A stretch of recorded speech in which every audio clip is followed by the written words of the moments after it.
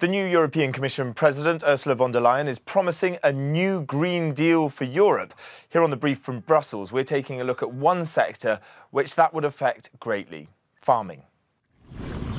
Alarming numbers for the future of agriculture. According to the European Environment Agency, climate change may lead to a severe loss of production or even the abandoning of certain crops. Research suggests the effects of climate change could force wheat, beet and maize production down by 50% by 2050 in southern Europe.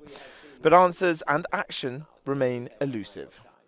Using less oil, for example, new engines in the machinery, and be more effective modern machinery, and also, of course, it's very important that we talk about breeding technology.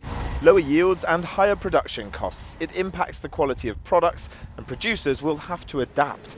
Environmental NGOs are calling for a change in the EU's common agricultural policy to help producers diversify crops.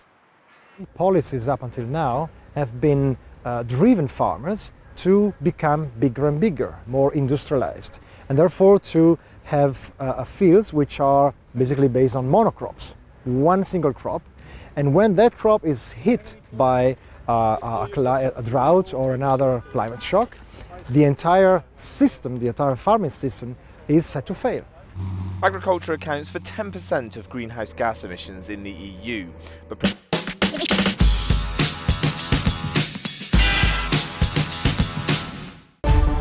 the European Parliament is backing Christine Lagarde to be the next president of the European Central Bank. Lawmakers in Strasbourg voted 394 in favour and 206 against. The former IMF head is set to become the first woman to hold the ECB's top post. Brussels has given the green light to a major overhaul of Germany's electricity market. EU Competition Commissioner Margrethe Vestager approved a complex deal between industry giants RWE and E.ON Energy. It involves asset swaps leading to both groups exiting rival businesses.